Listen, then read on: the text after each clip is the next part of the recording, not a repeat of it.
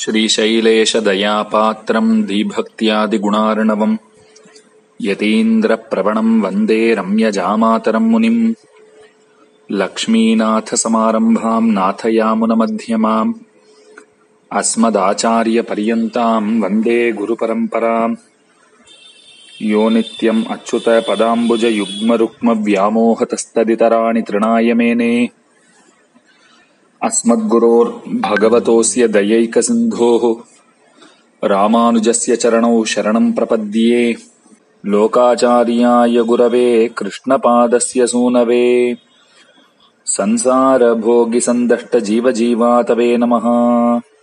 श्रीशैलेशदयापात्रं धीभक्त्यादिगुणार्णवम् यतीन्द्रप्रवणं वन्दे रम्यजामातरं मुनिम् लक्ष्मीनाथसमारम्भां नाथयामुनमध्यमाम् अस्मदाचार्यपर्यन्तां वन्दे गुरुपरम्पराम् यो नित्यमच्युतपदाम्बुजयुग्मरुक्मव्यामोहतस्तदितराणि तृणाय मेने अस्मद्गुरोर्भगवतोऽस्य दयैकसिन्धोः रामानुजस्य चरणौ शरणं प्रपद्ये।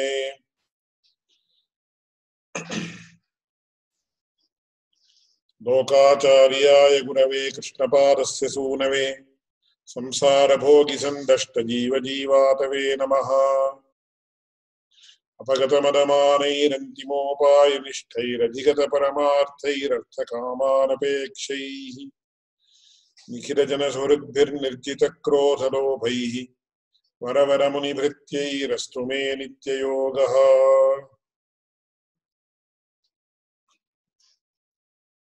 So we continue from the earlier class. It is the commentary of the 6th sutra, which says,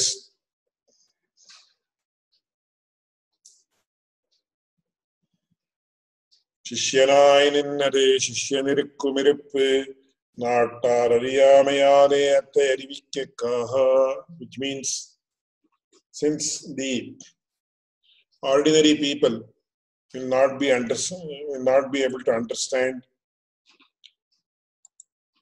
how they should behave as a disciple.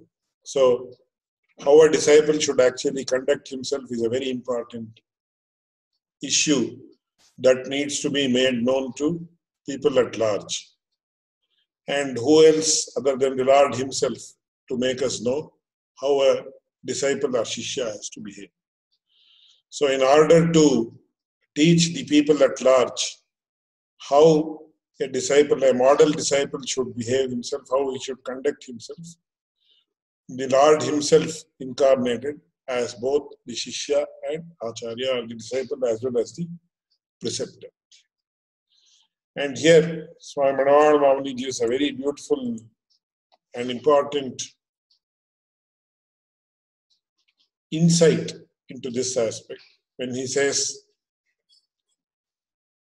Sadhyantara nivrityam phalasadhana shushrooshayam artyam adaramam manasooyam udayanayirikkayumahira shishyarakshanam lokattil ullar ariyamayale.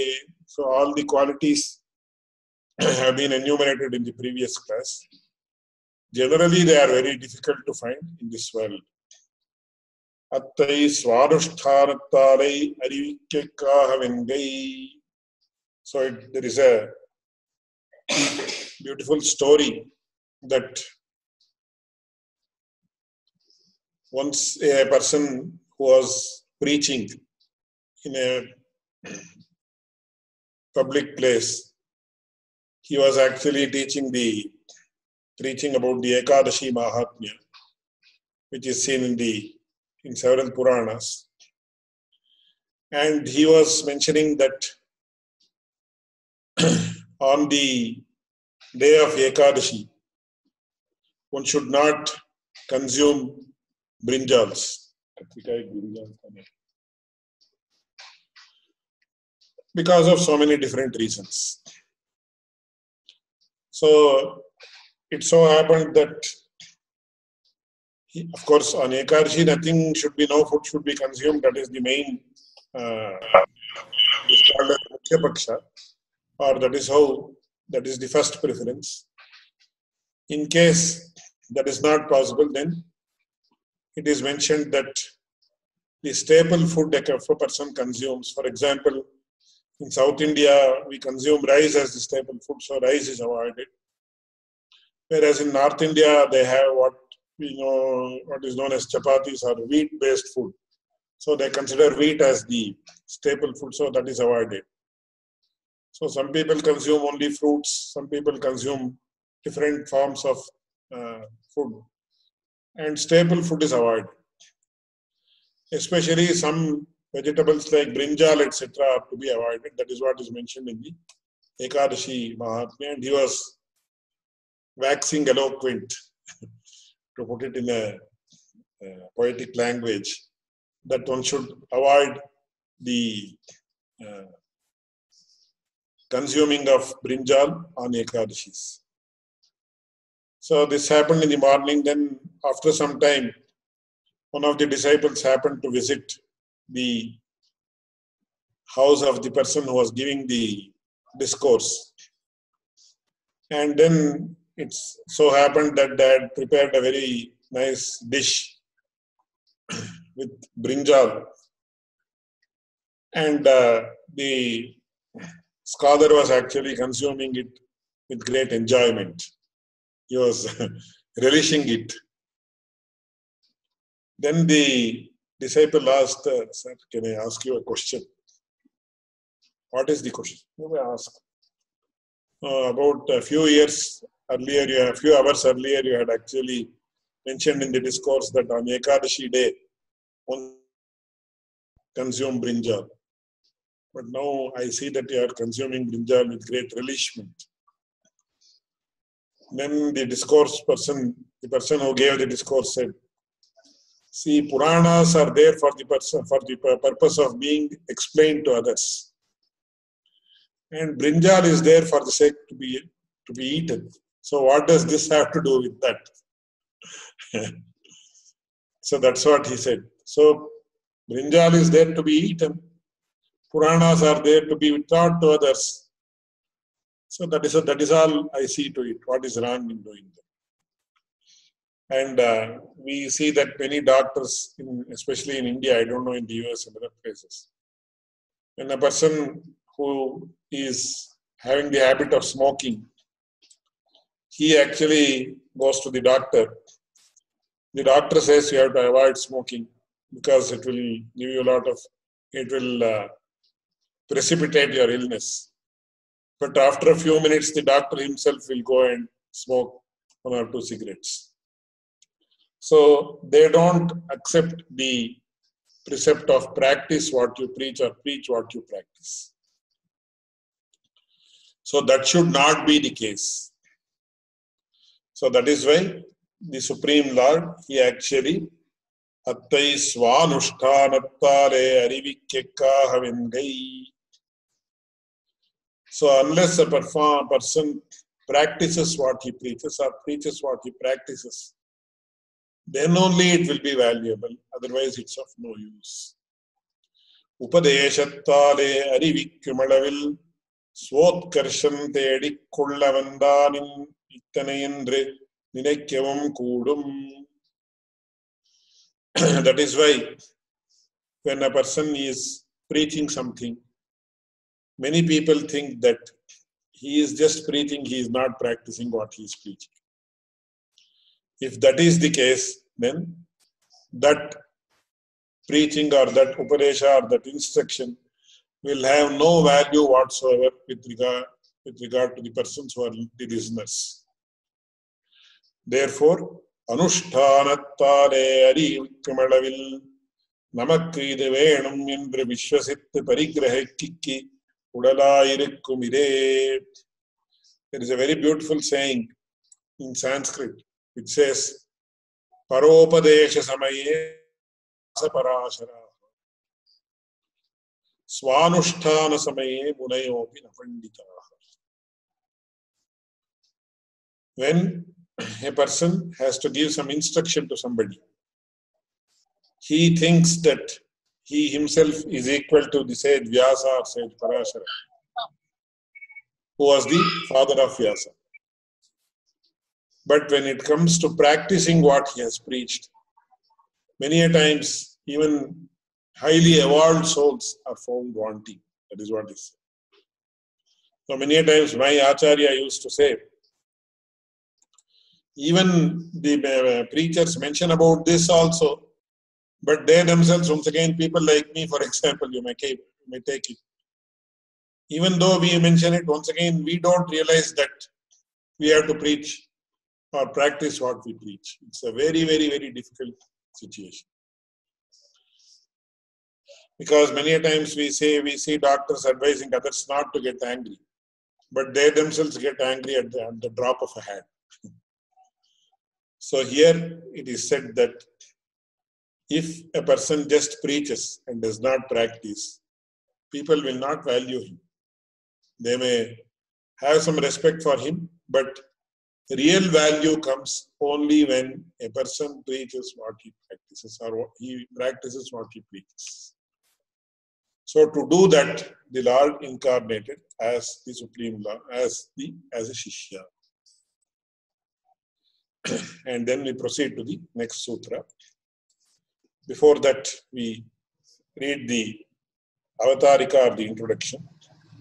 Ippadi Shishyanai Nindre Immantra Shikshai Panni Ivvadiyare Jnanam Pirakkumopu Pirakkavenuvo Jnanakkalahalyangira Sakala Shastrangalam Jnanasadhanamayenno Iripade Ivattai Abhyasitte Avvadiyare Jnanam Pirandado Vinna Shastrajanya Jnanathukkum Mantrajanya Jnanathukkum Undana Visheshathai Drishtantamaha Varudichaihirar Sakala Shastrangalalum Yendrutudangi. Very wonderful explanation is given by Swami Manavada. He says,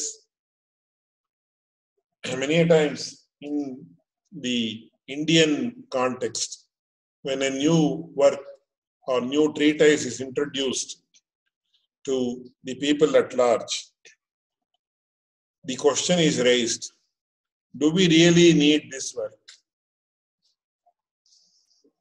Or is the purpose that is being served by this work already taken care of by some other work that has been authored previously? In other sense, what is the uniqueness of the work which makes people want to read it? This has to be mentioned in the beginning. So in this context also, the question is raised to generate the knowledge of the Supreme Lord, to acquire knowledge of the Supreme Lord.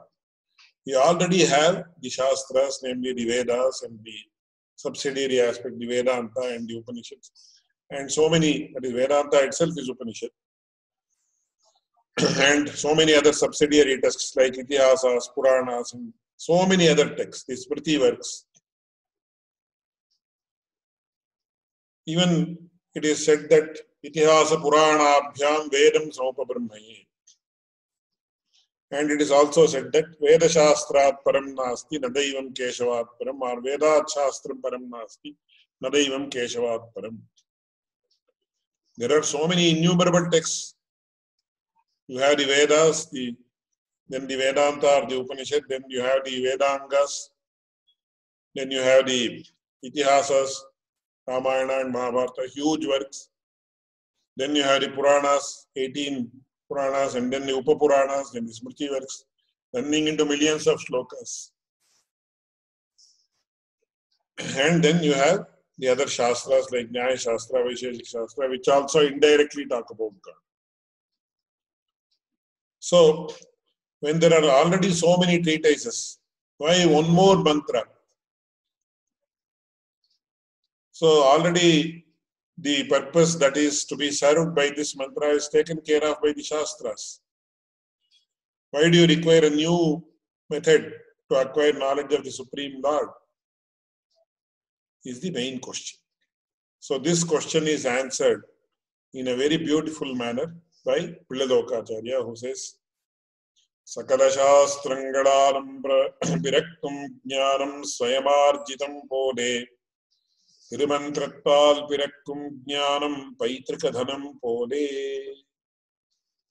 It's a beautiful, beautiful analogy that is given by Swami Pilladokacharya, which says, Sakala Shastrangalalum Virakkum Jnanam Swayamarjitam Pole.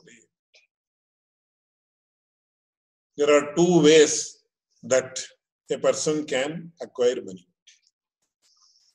One way is he earns it himself by putting in lot of efforts.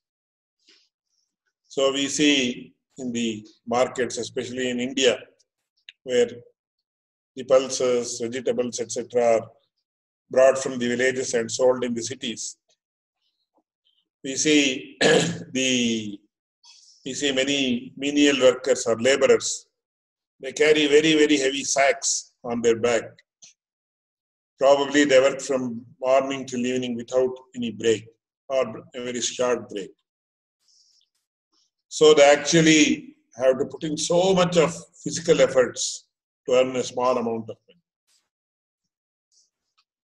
And then we also have software engineers and engineers, doctors, others, so many people who put in lot of efforts to earn money. So in Sanskrit, there are two terms, which is known as Swayamarjitam and Pitrarjitam. They call it as Swayarjita also, but Swayamarjitam or Swayamarjitam also. So, one way of acquiring money or wealth is to put in continuous efforts, mental and physical efforts, to earn money. Another method of earning money, it's not earning actually, but you actually get the money, is you inherit the property from your forefathers, either from your parents or from your grandparents. Many times we see that grandparents don't will all their property to their direct children, but they do it for their grandchildren due to so many problems.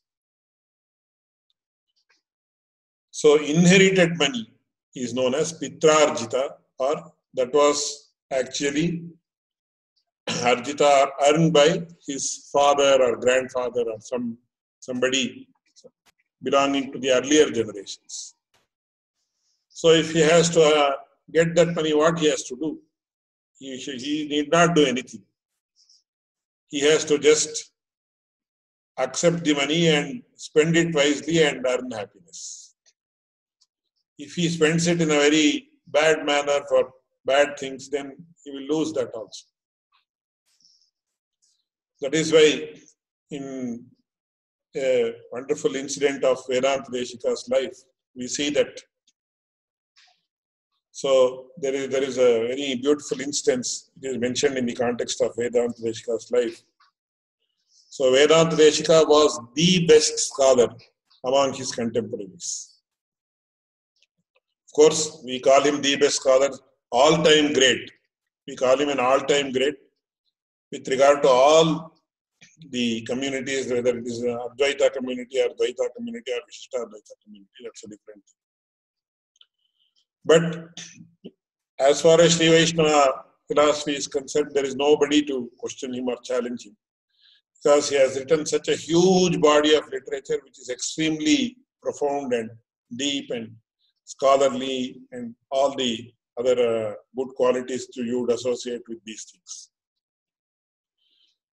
So once he was invited through a messenger by the local king, who said that, please come to my palace, or my darbar as they would call it, my court, so that I can honor you. So at that time, Swami Vedanta Deshika wrote 5 verses, which is known as Vairagya Panchaka, extremely beautiful verses, which is, I will not narrate that, that's a big, it will take 2 or 3 hours to explain the profoundness and greatness. I will just mention what is relevant to this context. He said, Shoni Kona Dashamsha Palana Kala Durvara Garvana Jwala Jala Mahendra Chatu Achana Dhanyan Namanyamahi. Devam sevitumeva nishchinumahe yosau dayaluh pura dhana mushti muche kuchera munaye datte sma vittesha. So he says, we don't care for these so-called kings who are temporary custodians of a small piece of land. On the other hand, we would like to worship the Supreme Lord of the Lords, who accepted a small offering of puffed rice by Sudama or Kuchera, as he is known in some parts of India, and gave everything that he wanted to Kuchera. So it's a very beautiful verse that he has explained, that needs to be explained in detail. But ultimately he said, Nasti pitrarjitam kinchit, na maya kinchidarjitam, asti me hasti shairagre vastu paitamaham. He said, I have not earned even 1 paisa. Paisa is the unit of Indian currency. And did my father earn anything? He also has not earned anything until now. So I have not inherited any money or any property from my father. Neither have I earned any money from any quarters, any means.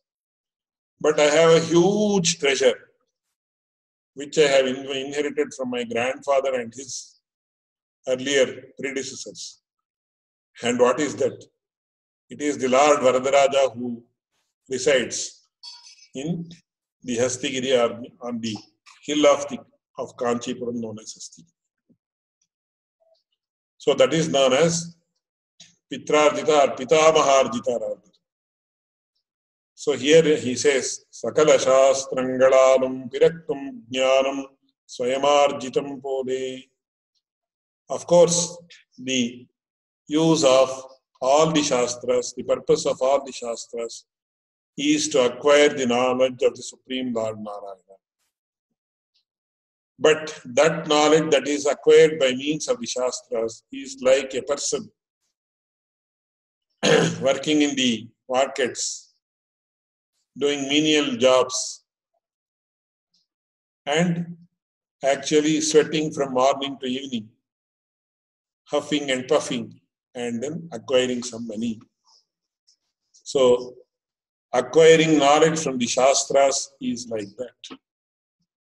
Whereas, Tirumantrattinal Pirakkum Jnanam Swayamarjita Paitrikadhanam Pode. So, the knowledge that is acquired by the chanting and the Siddhi of Tirumantra is like acquiring and accepting one's inherited property. So what should one do to enjoy the inherited property? All he has to do is he has to be born in that family, which is not in his hands, of course. But even if he is born in that family, he has to take some small steps to inherit the property and then enjoy it. What else he has to do? And then Swami Manoharanamani quotes a very beautiful verse. He says, Shastrajnanam bahuklesham buddheschalana-karanam upadeshadharim buddhva viramet sarvakarmasu. Shastrajnanam bahuklesham. To acquire the knowledge of the Shastras itself is a huge task, a very difficult task. And many a times, buddhehe chalana-karanam. Many a times, rather than helping the person attain profound and perfect knowledge, many a times it misleads the persons. Therefore, upadeshadharim buddhva viramet sarvakarma. So it is best to acquire the knowledge of Hari by means of upadesha of the Acharya. That is through Ashtakshara Mahamantra, Dvaya Mantra, etc. And then give up all things in life. This is very well depicted in an instance of Swami Parashara Bhattar, which is often quoted. So Swami Parashara Bhattar used to give regular discourses in Sri Rangam. And it is a very interesting and very enjoyable story, like the story I narrated earlier some time back. So when he used to give discourses,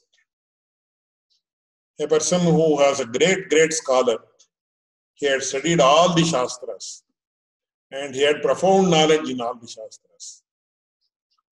He used to pass by, and whenever he used to pass by, it is the code of conduct rather, that when somebody elder is seen when we are passing by through some road or something like that. These are all possible probably in villages, etc. Of course, this is not possible in cities, so people may find it a little bit strange. Because even today in city, in what we call the Divya Deshas, we see when we are passing through the road, some Sri Vaishnava will be sitting. So we have to, it is our duty to prostrate before him, pay our respects and go. And many times still this is invoked in several places. So that great scholar, when he used to just come inside the house and inquire about the wellness of Swami Parashara Bhattar and say, prostrate and say namaskaram or something like that. And then Swami Parashara Bhattar would also respond in a very casual manner and said, "Oh, are you fine?" or something like that. And then he would continue his discourses. So, and this, similarly, after some time, a very, very ordinary person who used to look very ordinary rather. He was also having all the Thirman and other things, all those things. He was also endowed with the Sri Vaishnava Lakshanas. But he was not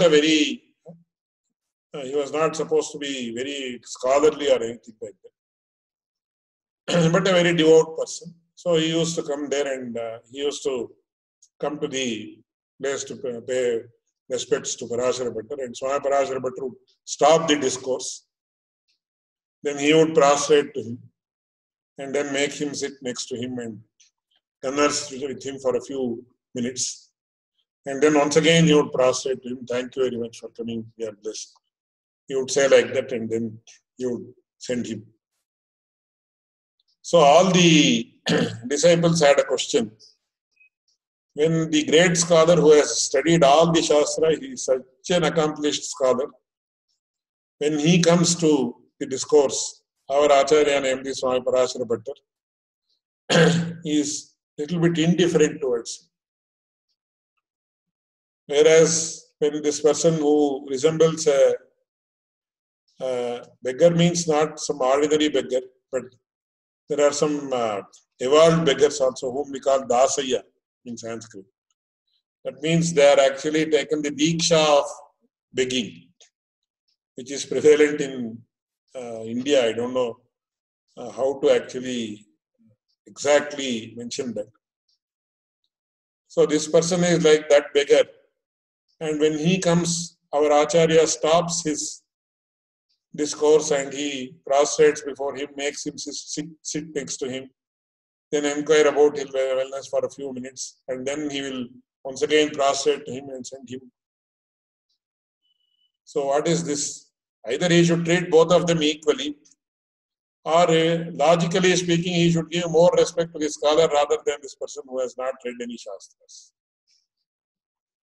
So this was the discussion among the students or disciples. And it seems that such a discussion was going on among the disciples, reached the ears of Swami Parashara Bhattar also. So next day, it so happened that as usual, when the great scholar was passing by and he came to the discourse to pay respects to Parashara Bhattar, he said, "Oh Swami, oh great scholar, welcome. Why don't you spend a few minutes with me here?" And then he actually offered him a seat, and then he just started a conversation. Then Swami Parashara Bhattara, unknowing, as if he was not knowing, he asked, Swami, you have studied so many Shastras. You are an outstanding authority with regard to all the texts of all the 6 darshanas and also several other Nastika darshanas, etc. I want to know, according to your opinion, which is the Paratattva, or which is the single established reality. And the scholar said, no, yeah, the question is very good, but according to Sankhya philosophy, it is like this. According to Vedanta philosophy, it is like this. There also, the Advaita philosophy states like this, Vishishtadvaita says like that, Dvaita states like this, then Shaiva have a different opinion. Then you have several other systems of philosophy which give their own explanations. So it's a huge ocean, and he gave a very good exposition of all the theories, probably for 1 or 1.5 hours. Then Swami Parashara Bhattara asked him, what is your verdict? Which do you think is the final among all these opinions? Then the scholar said, see, I am a scholar in all the systems of philosophy. As such, I don't have an individual or independent opinion. Because when you see this seems to be correct. When you see that seems to be correct. So how can we say this one thing is the exact, this Siddhanta, or this is the final verdict? I don't have any such opinions. So this is what I think about these things. Then Swami Parashara Bhattara paid him respect and said, very nice. Thank you.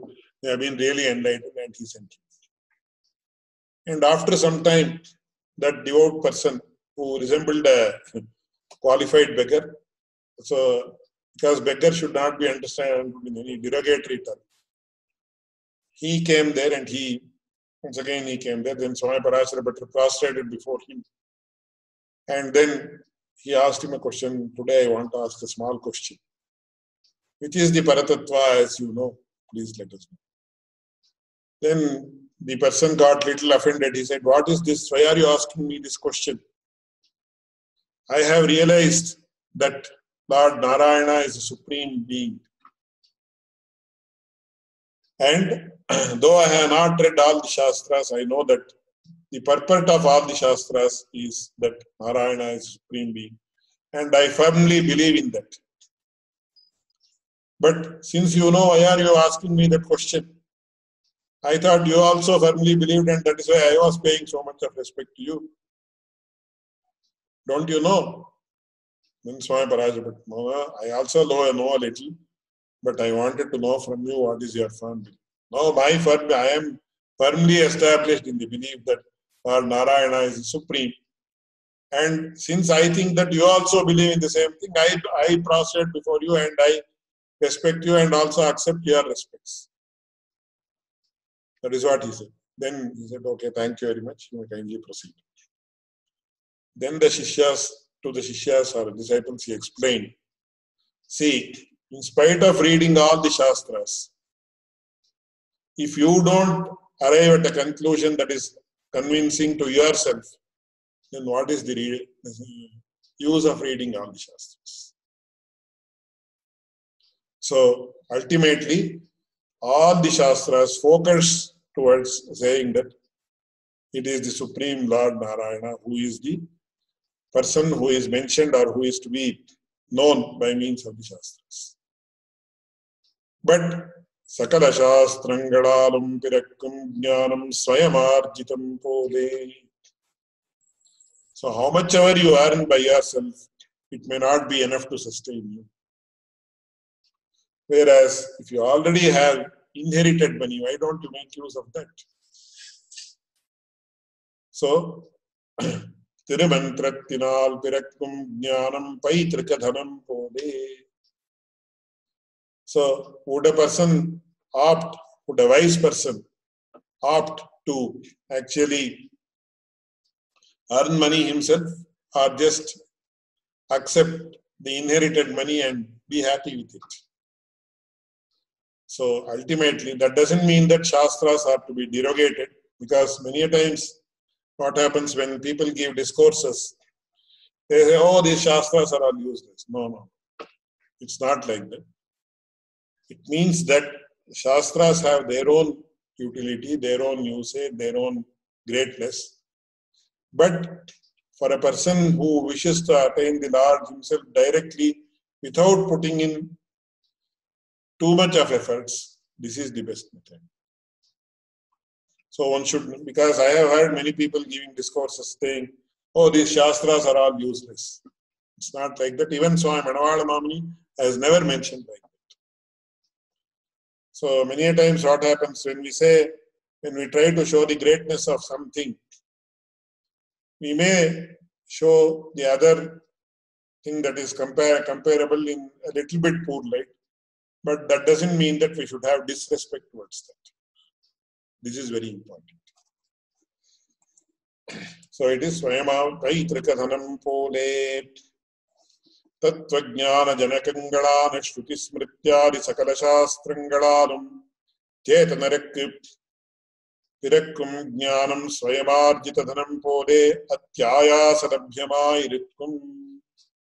So the knowledge that is given by means of the Shastras is to be attained by putting in huge amount of efforts.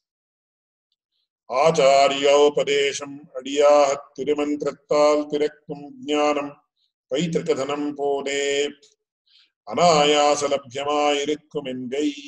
So this is acquired with great ease without putting too much of efforts. Ittal shastrangalirkattil tat sangrahamana tirumantrattukundana vaibhavam shollittaitu. Therefore, for a person who wants to acquire the knowledge of the Supreme Lord directly, it is easier for him to do so by means of the Tirumantram. This is the meaning of this mantra. Then the eighth sutra is Bhagavan Mantrangal Tan Anekangal.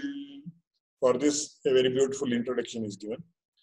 Anal Shastrangal Orindadahirade Bhagavan Mantrantani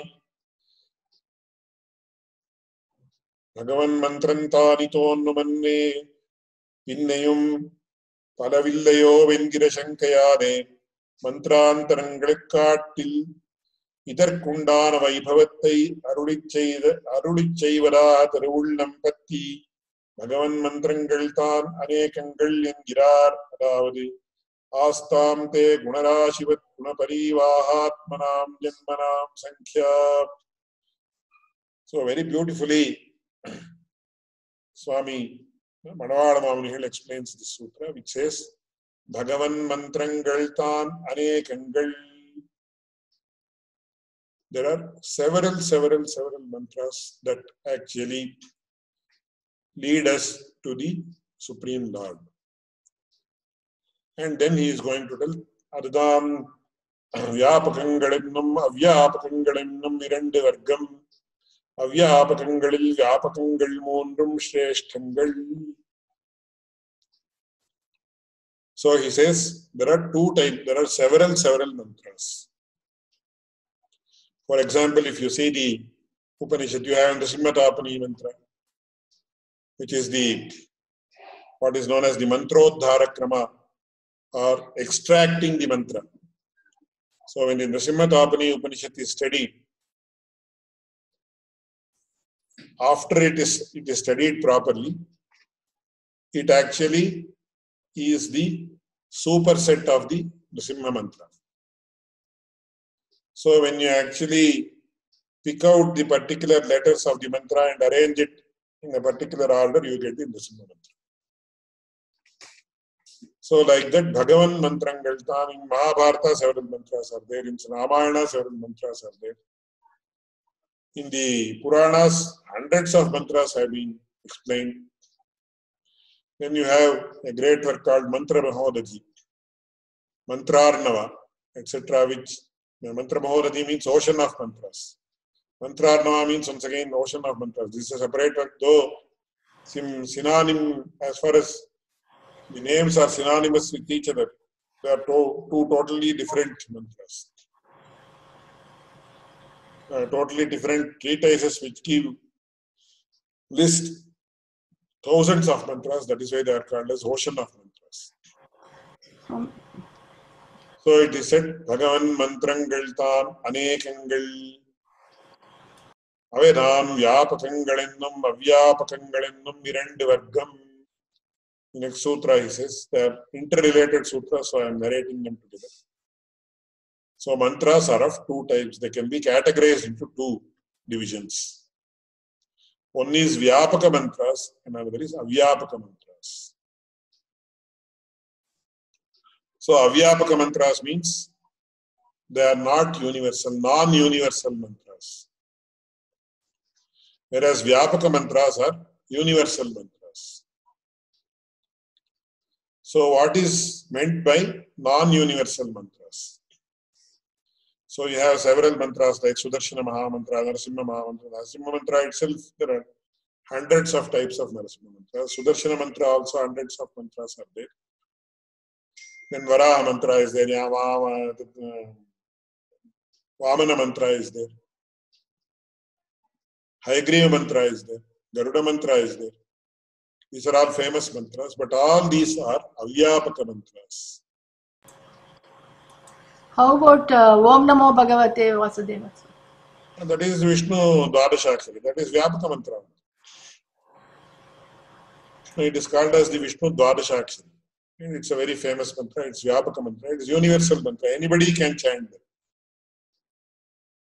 As far as avyapaka mantras are concerned, this information is not given in this work, but it is mentioned by my Acharya, and people may be knowing about it. They are divided into four depending upon the nature of the person. So it is called as Siddha, Susiddha, Sadhya, and Hari. So there is a table which has to be put. It is called as Siddhari Koshta. Koshtaka means table. So Siddhari Koshtaka is, suppose I want to chant the Sudarshana mantra. Am I eligible to do it? So it is based on my birth star, my Rashi, and several other aspects.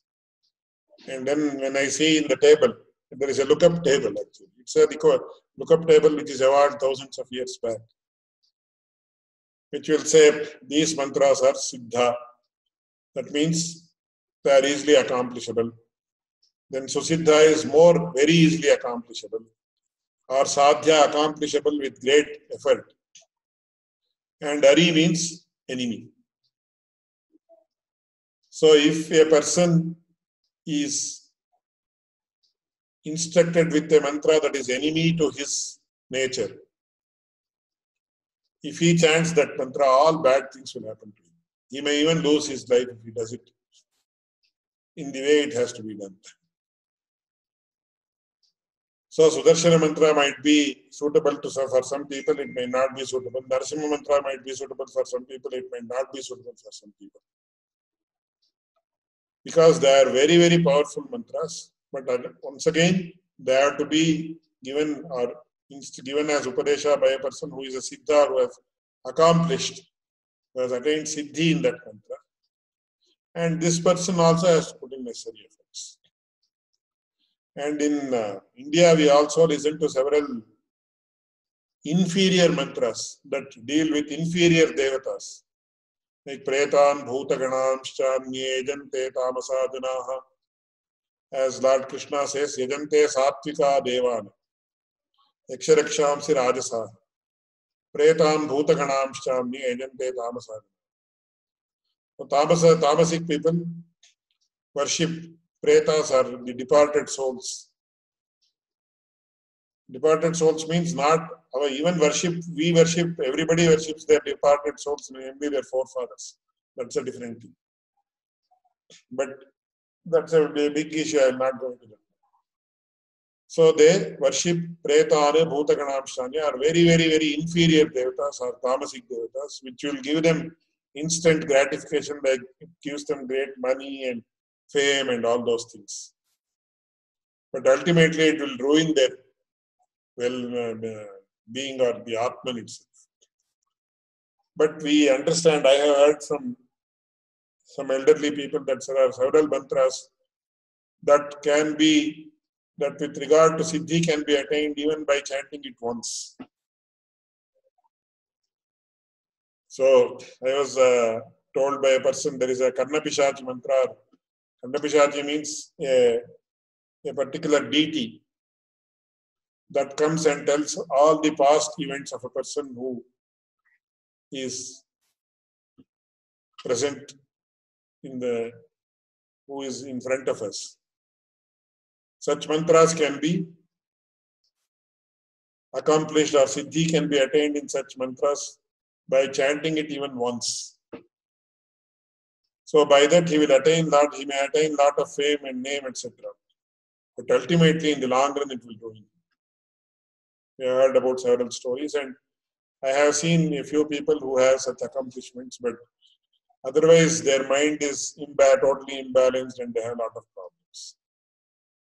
So Siddhi, except for Bhagavad Siddhi or Bhagavad Sakshatkara, is totally prohibited, though it is mentioned in detail in the Shastras. So Tamasic mantras are there, Rajasic mantras are there. Then among the mantras of the Lord Vishnu itself, there are several mantras.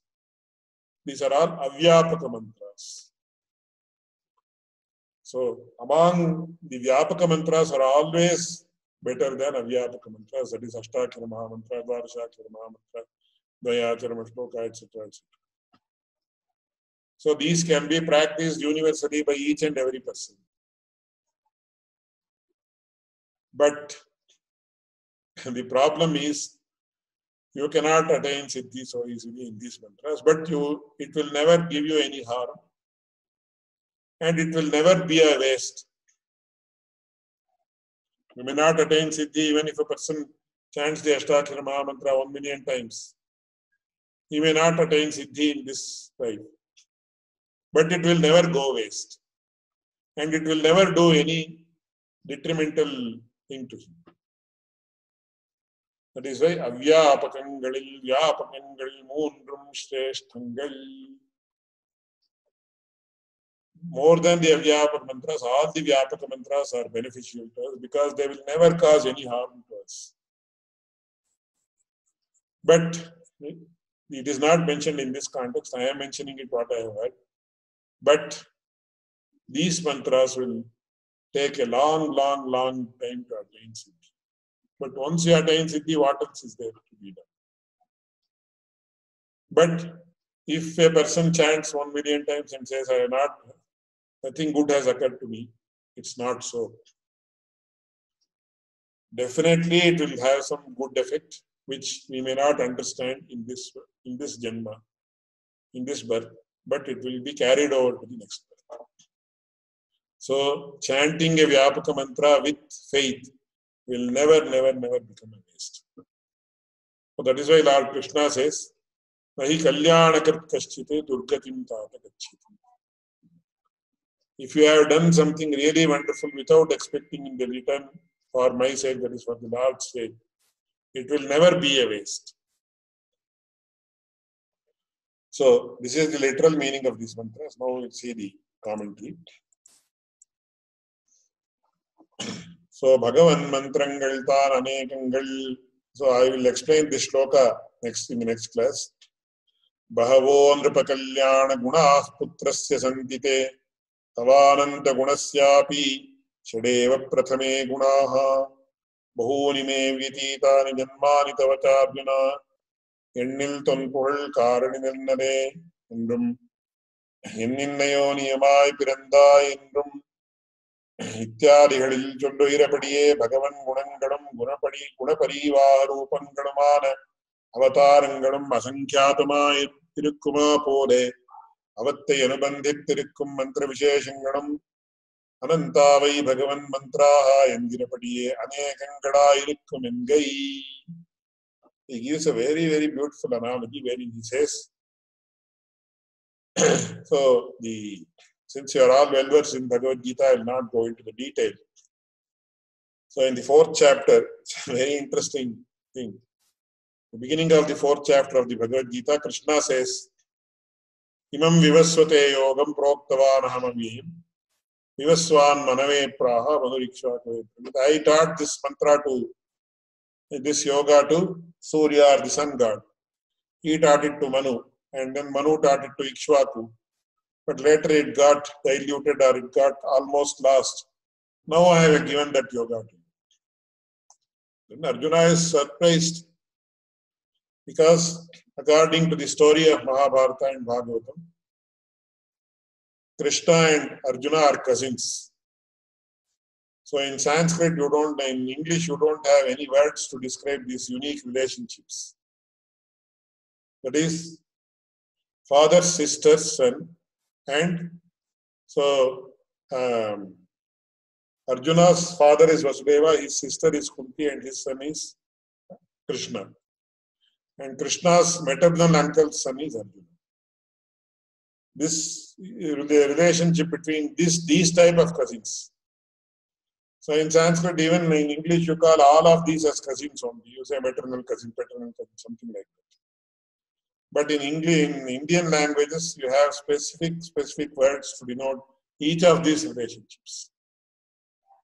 Because even father's brother is called uncle. Mother's brother is also called uncle. But in Indian parlance, it is not so. So it is very beautifully mentioned in the Mahabharata that when Krishna, he used to visit the Panchapandavas,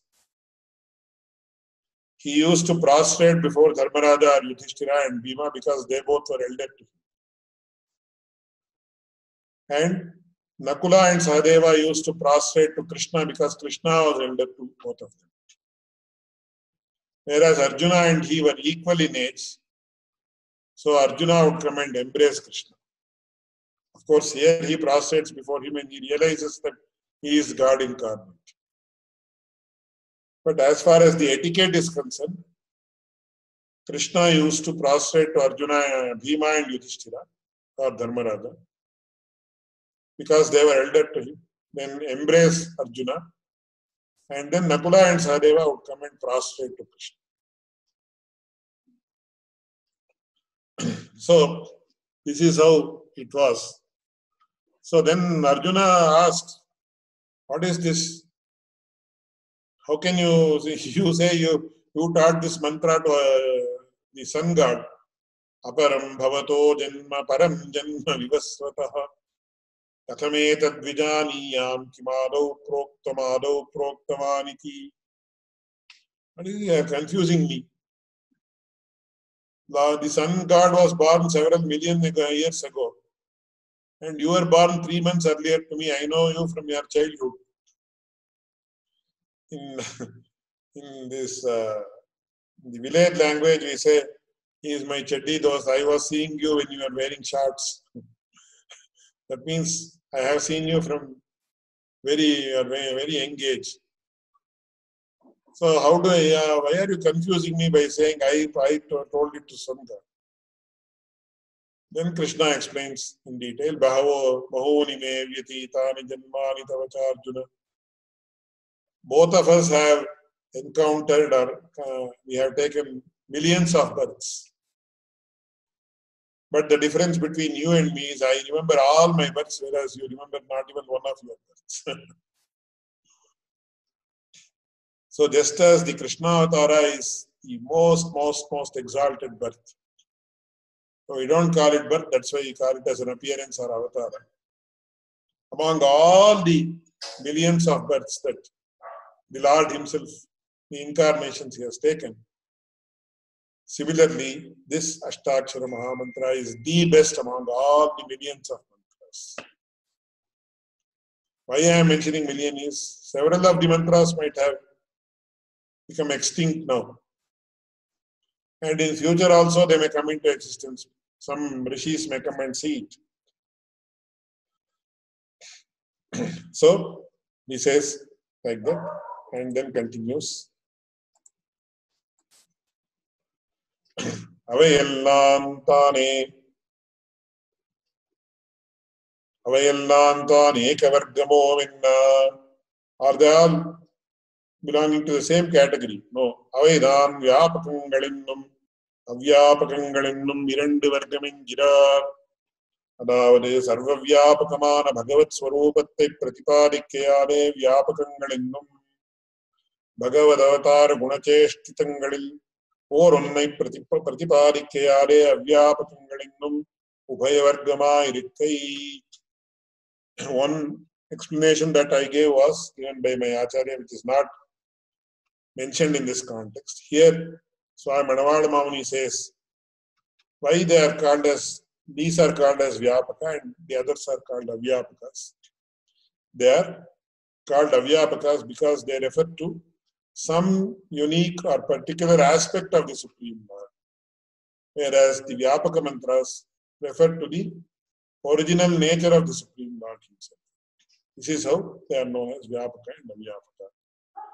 So Manavada Mamuni does not go to venture the Siddhari and all those things because his focus is on Tirumantram and his explanation. But I mentioned this information because I thought it would be appropriate for people to know, because my Acharya used to mention this in the context of mantras. So with these words, I conclude today's presentation. I think we have some questions. So one question, Govindacharya Swami, can I read your question aloud? Do you have no problem? No problem, Swami. No problem, Swami. I had some problems typing them up because I am joining from the phone, so sometimes no problem. there might be some discontinuity. We are not interested in siddhis of the Vyapaka mantras, are we? Isn't it that the goal of the mantra is eternal Kainkarya of Bhagavan in Vaikuntha? Where can we find this information of which mantras are good for persons? So, of course, but sometimes, so it is mentioned that in the Tirumangai Alvar's Periya Tirumozhi, he says, Kulam Tarum Shalvam Tandidum. So these Vyapaka mantras can give all fruits. So suppose a person chants the Ashtakshara Mahamantra with the aim of earning money or prosperity, then it will give that also. Though it is not prescribed for that purpose. If it can give the highest possible goal, then why not it will not give the lower goals, provided it is constructive. So if you want a person to be killed and you do this, it may not give that type of effect. But if you want to earn material prosperity, definitely it will happen. But once again, it is like using the huge, great thing for a small, very ordinary purpose. So it is not encouraged. If somebody does it, fine. But using a huge, it's like having $10 million and smoking a small cigarette to attain pleasure. People will not do it. If a person realizes its value, he will not do it. Where can we find this information of which mantras are good for persons according to Janma Rashi? That is mentioned in the Mantra Ratnamology and Mantrarnama, etc. Exactly where this table is available, in which form, I don't know, because my Acharya had shown that how it is there. So you may find out. If you are really interested, then I will also try to find out. With respect to Ekadashi, the best standard is no food whatsoever. However, we see that many Sri Vaishnavas don't fast on this day.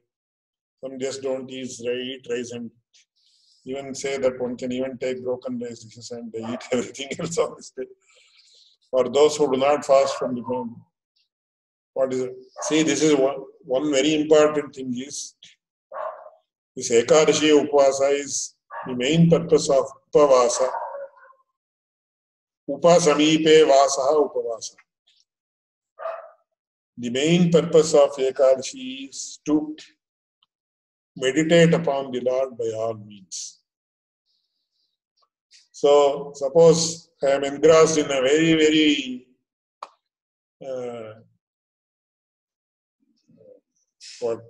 attractive film, for example. Suppose your parents or your wife or a husband comes and offers, hey, already it is late, why are you not taking? No, don't disturb me now. I am not interested in food today, I want to see this film. Or if some football game is there, you can easily relate it to that. Or some very World Cup final football is going on, or some cricket World Cup final is going on. And the match is very evenly poised. No, I am not interested in food. Or even if some business comes, no, I will not take any business calls, no. Even if it is millions of dollars, let it be. So the spirit of Ekadashi it is known as Haridina. The external atmosphere also is very good for meditating upon the Lord. So Upavasa necessarily means being closer and closest to the Lord. And in that process, food is given second preference or no preference.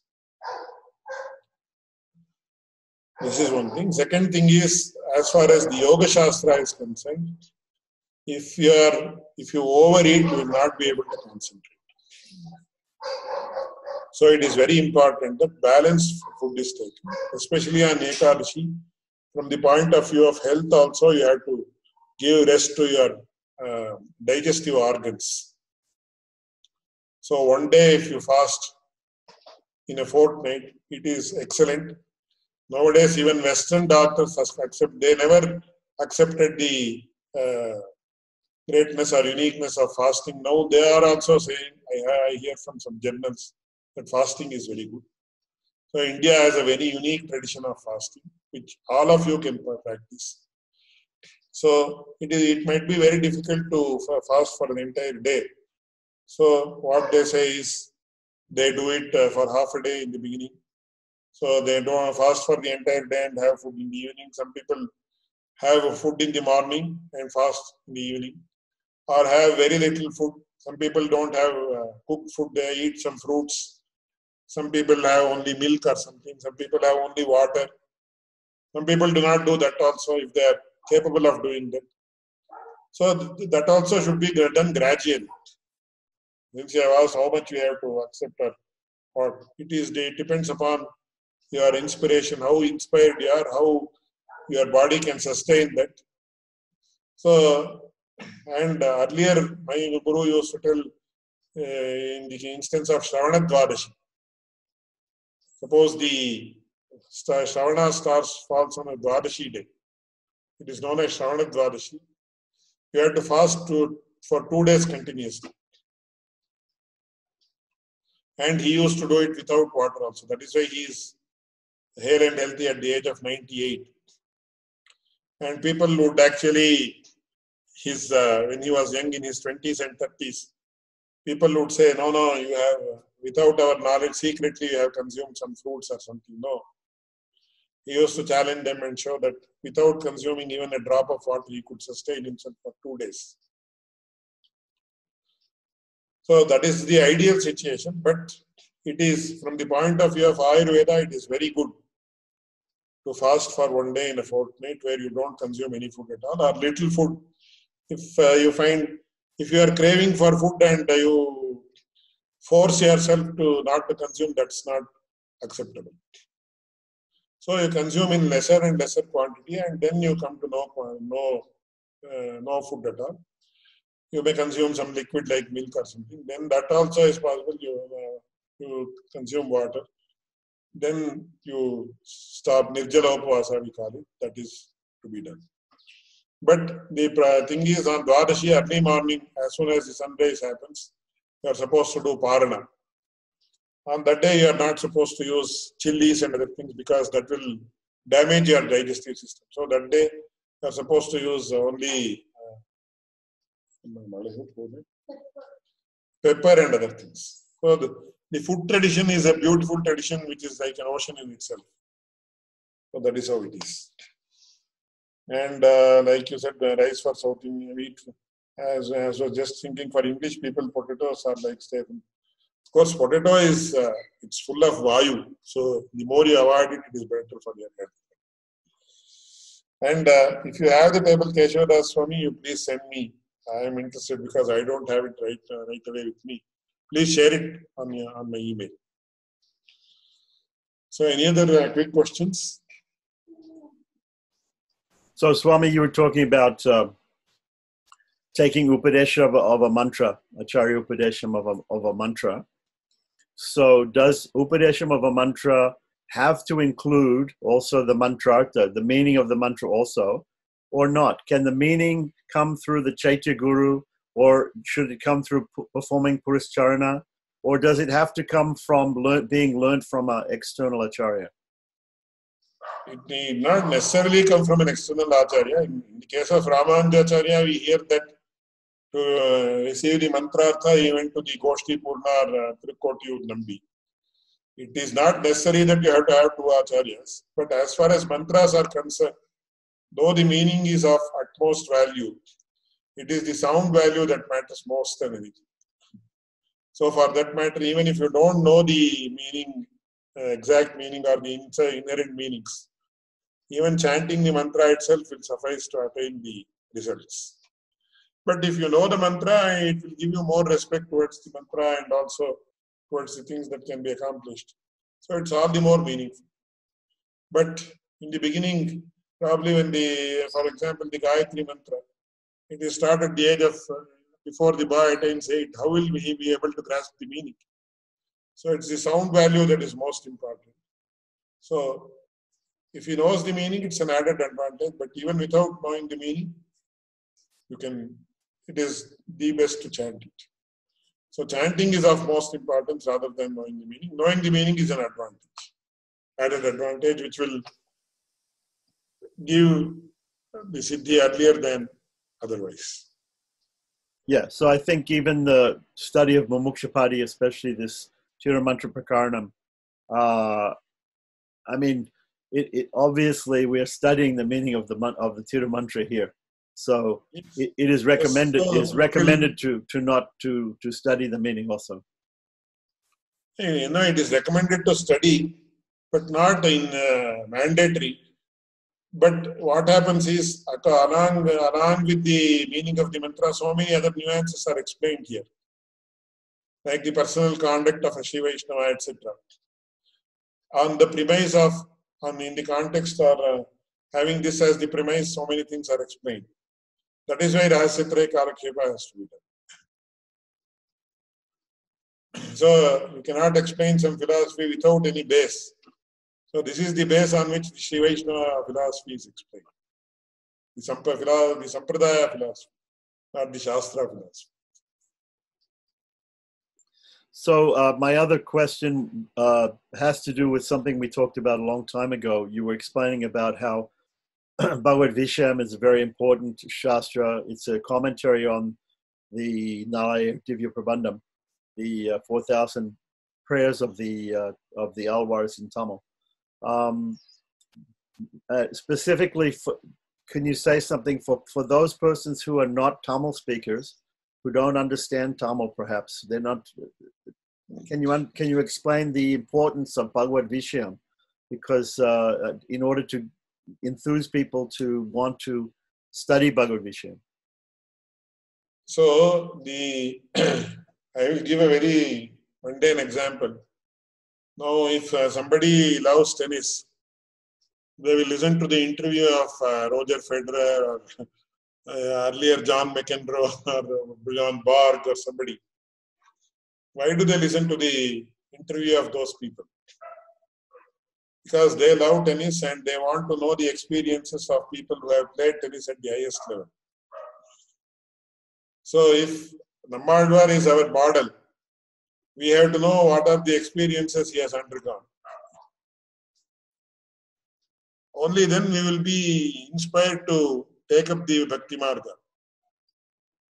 So if Roger Federer says, I earned $100 million by playing tennis, then people are inspired. I also want to do. Of course, out of 100, 10 people may become champions or they may earn at least $10 million.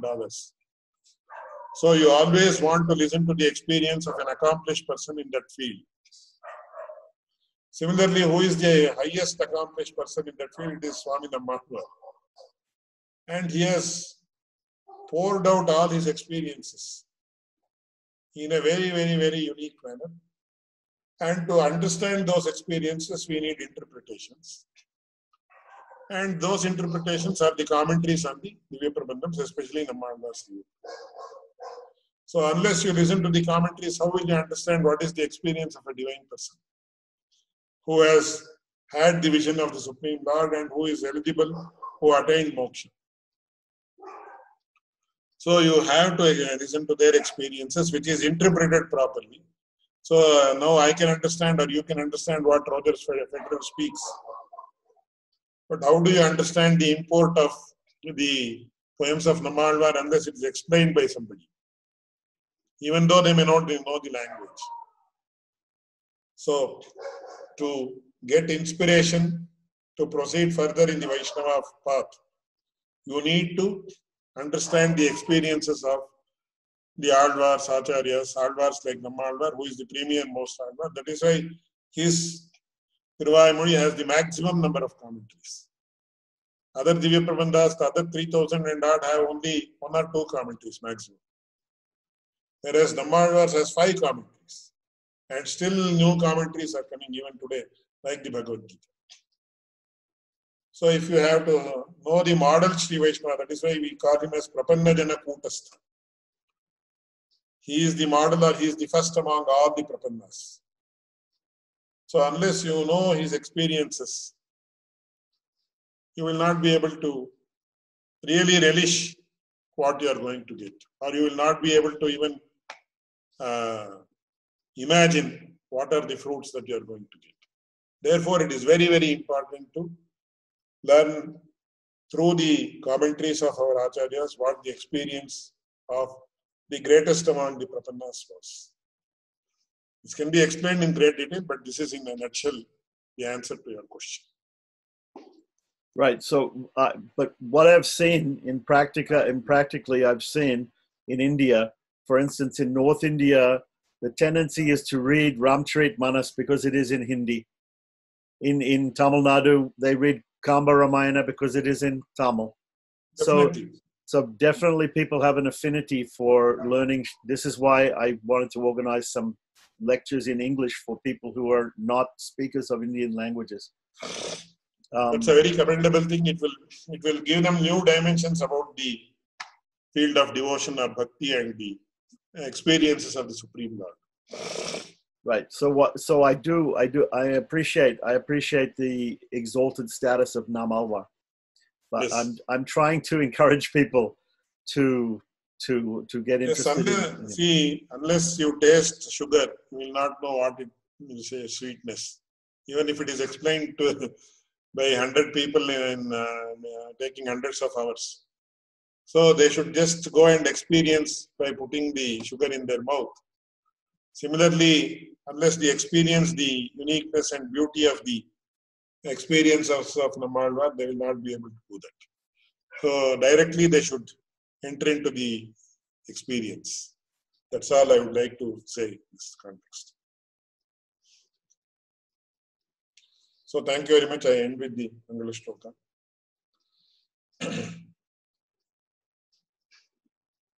Ached Ramanuja.org Chatura Chaturakshari Kamavastham Prapadyante Jantavo Hantamadrisha Punyam Bhoja Vikasaya Papadvam Takshaya Cha Shrimanavira Bhumau Ramanuja Divakara Krita Virincha Nirankusha Bhutaya Ramanuja Padam Bhoja Samashrena Shalinaha